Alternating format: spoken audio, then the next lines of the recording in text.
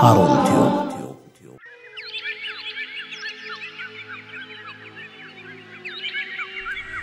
السلام عليكم ورحمة الله وبركاته የተወደዳችሁና የተከበራችሁ የሃሩን ቲዩብ ታዳሚያን እንደምን ውላችኋል እንደምን አምሽታችኋል ይህ ለዛሬ ይዘንላችሁ የቀረብነው አዲስ ልዩ ፕሮግራም ነው ከመጽሐፍ ገጾቻችን ይሰኛል ይህ ፕሮግራማችን ከተለያዩ መጽሐፎች የምናገኛቸውን ቁም ነገሮች ለእናንተ የምናካፍልበት ልዩ መሰናዶ ነው ለዛሬ ስድስቱ የሐዲስ ሊቃውንት ከሚለው በመሐመድ አሊ ቡርሃን ከተዘጋጀው መጽሐፍ ላይ አስገራሚውን የኢማሙ ቡኻሪ ታሪክ ቀንጨብ አድርገን ከገጾቹ እናቀርብላችኋለን አብራችሁን ሁኑ የዛሬው ክፍል 1 ነው ታሪኩን እንደምትወዱት ብዙ ቁም ነገር እንደምታገኙበት ተስፋ አደርጋለሁ ኢንሻአላህ መልካም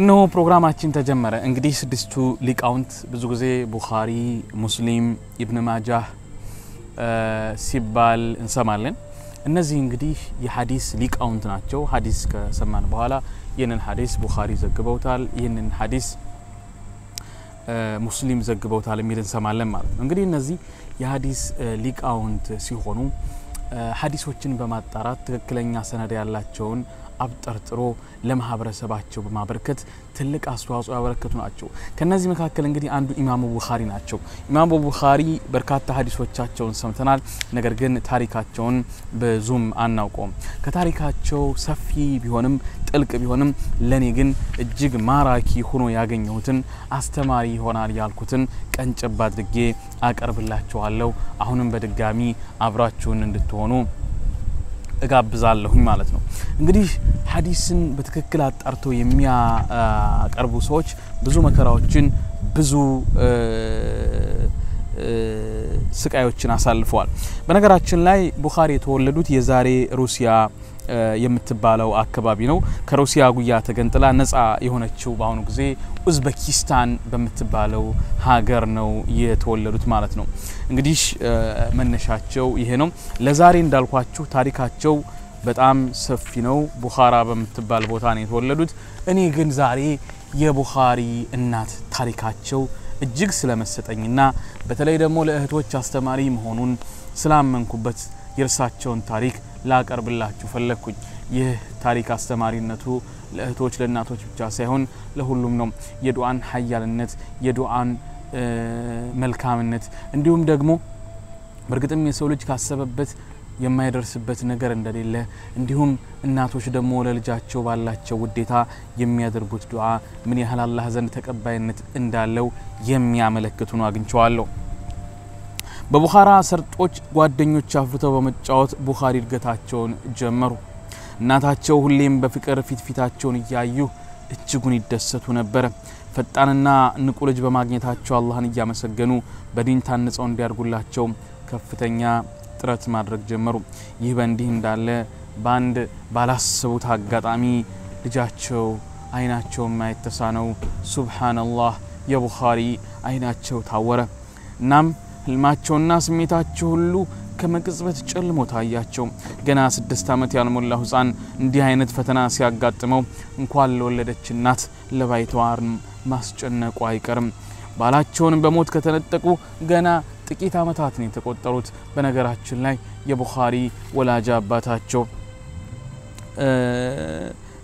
ሙተውባቸዋል ማለት ነው ሱብሃንአላህ እንግዲህ ልጃቸውን ጉዳይ አደራ በማለት ለእናታቸው ነው ያለፉት ማለት ነው እንግዲህ ወደ ኋላ ወደ አባታቸው ታሪክ ወይ ሌላ ቀን እንመለሳለን አሁን ግን ይህንን ልዩ የሆነ አጋጣሚ አስተማሪ ስለሆነ ወደሱ እንገባለን ሱብሃንአላህ ባላቸውን በሞት ከተነጠቁ ገና ጥቂት ዓመታት ነው የተቆጠሩት በሐዘኑ ሳይወጣላቸው በልጃቸው ላይ የማይችሉት አደጋ በመድረሱ የእንባቸው ፏፏቴዎችን ማገር ተሳናቸው እጅጉን በጣም አለቀሱ በወቅቱ ቡኻራ ካፈራቻቸው የህክምና ዶክተሮች ሆስፒታሎች በማቅናት ስለ ልጃቸው የአይን ብርሃን ብዙ ታገሉ በነገራችን ላይ ቡኻራ የሚል ስያሜ ተሰጠው ወይም ቡኻሪ የተባሉት የትውልድ ቦታቸው ነው ስማቸው መሐመድ ኢብኑ እስማኤል ነው ማለት ነው በቡኻራ ውስጥ አሉ የተባሉ ህክምናዎችን ለማግኘትና ልጃቸው መልሶ የአይኑን ብርሃን እንዲያገኝ ጥረት አደረጉ ማለት ነው ሱብሃንአላህ በወቅቱ ቡኻራ ካፈራቻቸው የህክምና ዶክተሮች ሆስፒታሎች በማቅናት ስለ ልጃቸው የአይን ብርሃን ብዙ ታገሉ አንደኛቸውም ግን የቡኻሪን አይኖች እይታ መመለስ ሳይሳካላቸው ቀረ የህፃኑ እናት የነበራቸው ብቸኛ አማራጭ ወደ አላህ መዞር ነበርና ሙሉ ልባቸውን ከአላህ መድህንን በመፈለግ ላይ ያዋሉት ቡኻሪ በጣም የሚያሳሱ ህፃን እንደነበሩ አስተውሉ የ6 ዓመት ልጅ ህፃን በብዙ ነገሩ ንቃት የሚያሳይበት እድሜ መሆኑ እሙን ነው ይሄኛው ህፃን የነገሯቸውን በቀላሉ የሚረዱና አዳዲስ ነገሮችን ባይ ቁጥር በመጠየቅ የሚታወቁ ነበሩ ግና ዛሬ አይኖቻቸው ማየት ስላቃታቸው ቡኻሪ ከናታቸው ቅፍ ብዙ ርቀት መሄድ አልቻሉም ኡሙ ቡኻሪ ስለ ልጃቸው ማየት አለመቻል አላህን በዱዓ አጥብቀው ሞገቱ በእንባቸው ጎርፍ ፊታቸውን አጠቡ ለቅሷቸው እጅግ ከባድ ነበር ለወዲያው አልቅሰው ዝም የሚሉ ሳይሆን ለረጅሙ ሰዓታት ስለ ልጃቸው ብርሃን አይናቸውን ያሟሙ ነበር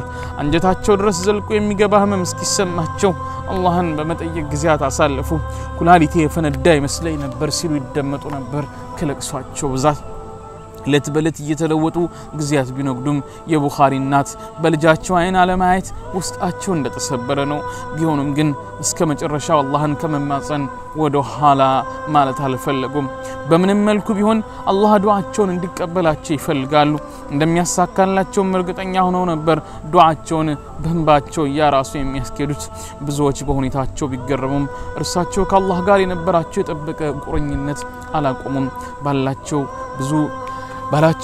ለብዙ አመታት አብረዋቸው ሲኖሩ የተቅዋን ትክክለኛ በያን ያሳይቷቸዋል የኢማሙ ቡኻሪ አባት አላህን የሚፈሩ ነበርና ተቅዋ ምን እንደሆነ ለባለቤታቸው ያሳይቷቸዋል ስለዚህ መቼም ቢሆን ተስፋ ሳይቆርጡ ዱዓ ማድረግ እንዳለባቸው ያውቃሉ ለዚህም ነው ኩላሊታቸው የፈነዳ እስኪመስላቸው ድረስ አጥብቀው አላህን የተማጸኑት ፈጣን ምላሽ ባይሰጣቸውም በትዕግስት የጠበቁት ግና እጅግ የላቀ ኢማን ደረጃቸውን ያስተዋለው አላህ በእንቅልፋቸው ውስጥ ደስ የሚል ብስራት አሳያቸው ሱብሃንአላህ والله የሚያስገርምና የሚያስደንቅ ነው የብዙ የንባ ጎርፍ ከጎረፈ በኋላ ከበርካታ ጊዜያት በኋላ አላሁ ሱብሃነሁ ወተዓላ እጅግ አስገራሚ ሆነን ህልም አሳያቸው ለብስራታቸው ነጋሪ እንዲሆኑ የተመረጡት ደግሞ ሱብሃንአላህ ኢብራሂም አለይሂ ሰላም ነበሩ እንዲሲሉም ለቡኻሪ እናት ከአላህ የተሰጡትን መልእክት ተናገሩ እንዲሃሉ ነብዩላህ ኢብራሂም ለቡኻሪ እናት በህልማቸው ታዩና እንዲህ የሚል መልእክት ነገሯቸው በአላህ ላይ ተስፋ ሳትቆርጪ ስላደረግሽው ዱዓ ልጅሽ ማየት ችሏል ሴትዮዋ በሰሙት ነገር ማመን እስኪያቅታቸው ድረስ ተደናቅጠው ከንቅልፋቸው ነቁ ከዚያም ወደ ልጃቸው አመሩ ባሪያዬ በጠየቀኝ ጊዜ እኔ ቅርብ ነኝ የሚለውን የአላህን ንግግር አስታውሱ ወደ ልጃቸው ስፍራ ሲያቆኑም ሱብሃንአላህ ደስታቸውን እንደተመኙት አገኙት ኢማሙ ቡኻሪ በደንብ ማየት የሚችሉ ሆነው የታወረው አይናቸው በርቶ አገኙት ማለት ነው ሱብሃንአላህ እጅግ በጣም የሚያስገርም ነው ሱብሃንአላህ والله የሚገርም ነው ሱብሃንአላህ አያችሁ ወደ አላህ ሱብሃነሁ ወተዓላ የሚደረግ ዱዓ ወደ አላህ ሱብሃነሁ ወተዓላ የሚጎርፍ እንባ አላህ ሱብሃነሁ ወተዓላ እንዲሁ ባዶ እንደማያስቀረው እንዲሁ መና እንደማያስቀረው እንዲሁ ከንቱ እንደማያስቀረው ኢማሙ ቡኻሪ እናት እንደዚያ በማልቀሳቸው ወደ አላህ ሱብሃነሁ ወተዓላ በማመጻናቸው አላህ ሱብሃነሁ ወተዓላ ሱብሃንአላህ ዱዓቸውን ሰማቸው መለስ እንበል ኢማሙ ቡኻሪ የተወለዱት የሸዋል ወር 13ኛ ከተወዳጁ አላህ ነብይ ሰለላሁ ዐለይሂ ወሰለም የመዲና ስደት 194 አመታት ቆይታ በኋላ ነው ቡኻራ በተባለች ህፃን ተወለዱ ስማቸው መሐመድ ኢብኑ እስማኤል ተብሎ ተጠራ ህፃኑ በህይወት ዘመኑ ታላቅ ስራ መስራት ይቻላል ልቅነውና ኮዲው በመናስከደው ተረካንቱታን የምናስብ ይሆናል በብዙ መልኩ የነብዩ ምልከታ በተግባር የምናይበት ዘመን ላይ የተወለዱት ቡኻሪ እስልምናን አጥብቀው ከሚያምኑ ወላጆች ነበር የተገኙት ከርሳቸው በፊት ከነበሩ ታላላቅ ሊቃውንት መሃል ኢማሙ ማሊክ ከድንቅ ተቀይ ወላጆች መወለዳቸውን ያስታውሷል የመጀመሪያ መምህሮቻቸው ቤተሰቦቻቸው ነበሩ ስለዚህ ወላጆች በዲናቸው የሚኖራቸው ጥንካሬ በልጆቻቸው ላይ ታላቅን ተጽዕኖ ይፈጥራል። አርአያ የሆኑ ወላጆች ነበራቸው። ለቡኻሪ አባታቸው እስማኤል የታወቁ ዓሊም ሲሆኑ ከታላላቆቹ ሐማድ ኢብኑ ዘይድና ኢማሙ ማሊክ ተማሪዎች መካከል ይጠቀሳሉ። በእውቀት ፍለጋቸው በተጓዳኝ ታዋቂ የቢዝነስ ሰውም ነበሩ። ባንደበታቸው እንዲህ ሲሉ ስላካባቱት ሀብት መናገራቸውን የተቋቸው ምስክርነት ነው። የኢማሙ ቡኻሪ አባት እንዲህ ይላሉ፣ ከሀብቴ ውስጥ ይላሉ አንዲትም ድርሃም በሐራም አልተገኘችም። የተጠራጠርኩት በመሰለኝ ንግድ ተሳትፌም ያገኘኋት ድርሃም የለችም ይላሉ። ሱብሃንአላህ የዚህን ያህል ጠንቃቃ ነበሩ። ሐራም የሆነ ነገር ከገንዘባቸው እንዳይቀላቀልባቸው፣ ሐራም የሆነ ንግድ ውስጥ እንዳይገቡ ይህንን ያህል አባታቸው ጠንቃቃ ነበሩ። ሼህ እስማኤል በተለይ በሐዲስ ጥናትና ምርምር በቡኻራ ከተማ ይታወቁ ነበር። ወደ ተለያዩ ሀገራት ተጉዘው ብዙ መማራቸውን ልብ ይበሉ። በተቅዋቸው ከፍተኛ ደረጃ የደረሱም ነበሩ። ይህ ቤተሰብ ለቀጣይ ሙስሊሞች ሁሉ ታላቅ ምሳሌ ሊሆን የሚችሉ የሼህ እስማኤል ሚስትም አላህን ፈሪ አማኝ ነበረች። ሼህ እስማኤል የልጃቸውን ፈጣን የትምህርት መቀበል ችሎታ ሳያጣጥሙና በመጨረሻም በዓለም የተደነቀ ሊቅ መሆኑን ሳያዩ ህይወታቸው አለፈ። ቡኻሪን ጨምሮ የጠቅላላ የቤተሰቡን ህይወት መጻኢ ሁኔታ የመቆጣጠር ኃላፊነት በሼህ እስማኤል ሚስት ላይ ወደቀ። ቡኻሪ ገና በልጅነታቸው አባታቸውን በሞት ተነጠቁ። እንግዲህ ይህ ቤተሰብ ምን ያህል ቅን እንደሆነ እንመልከት። እንግዲህ እናታቸውን ታሪክ አይተናል። የአይናቸው ብርሃን በመመለሱ ወደ ትምህርት ገበታ ዳግም ቡኻሪ ተመለሱ። ልጆች ሳለን እናቶቻችን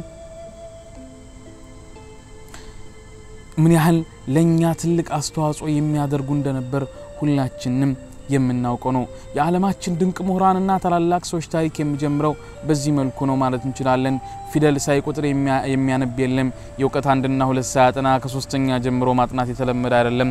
ኢማሙ ሙሐመድ ኢብኑ እስማኤል አልቡኻሪ በዓለም ኢስላም ታሪክ አንድ የሐዲስ ምሁር ወይም ሳይንቲስት መሆናቸውን ሁሉም ተመራማሪዎች በአንድ ድምጽ ይስማማሉ።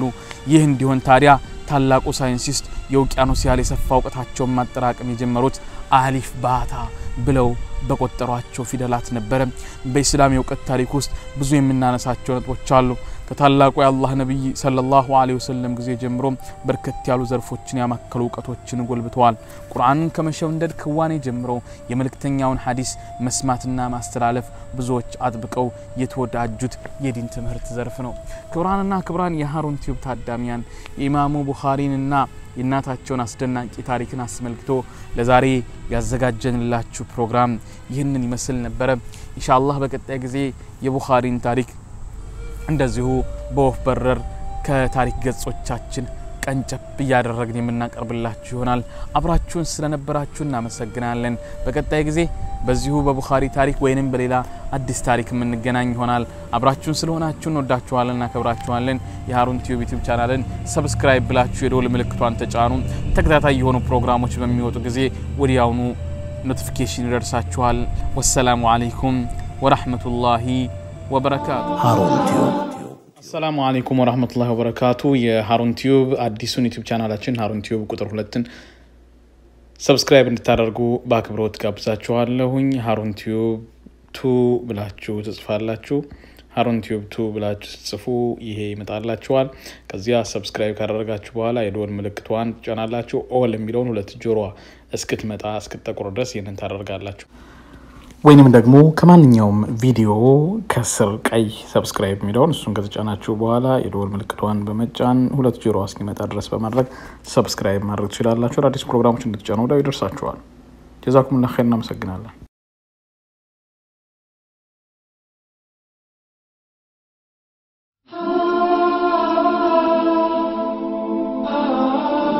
ሃሩን ቲዩብ